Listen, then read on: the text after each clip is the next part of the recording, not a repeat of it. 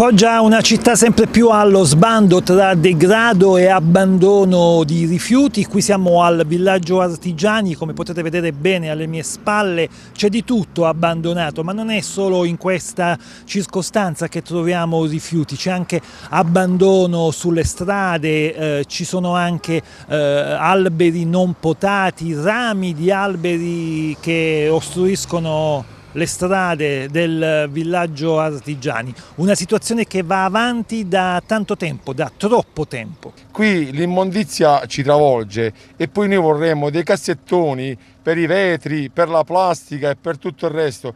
Qui stiamo su attività commerciali, non possono mettere un bidone, due bidoni dell'immondizia, ne siamo tanti di artigiani.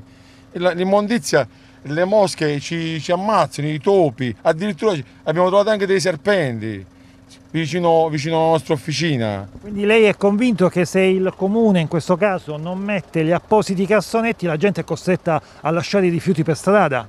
Eh sì, anche perché il comune, oltre a non mettere i cassettoni, non rilascia neanche dei formulari alle piccole attività dove c'è lo smaltimento selezionato. Perché non ce ne sono centri di recupero, ce ne sta soltanto uno a Foggia che deve fare tutta Foggia e provincia. Invece dovrebbero aprire dei centri di smaltimento della plastica, del vetro e di tutto il resto.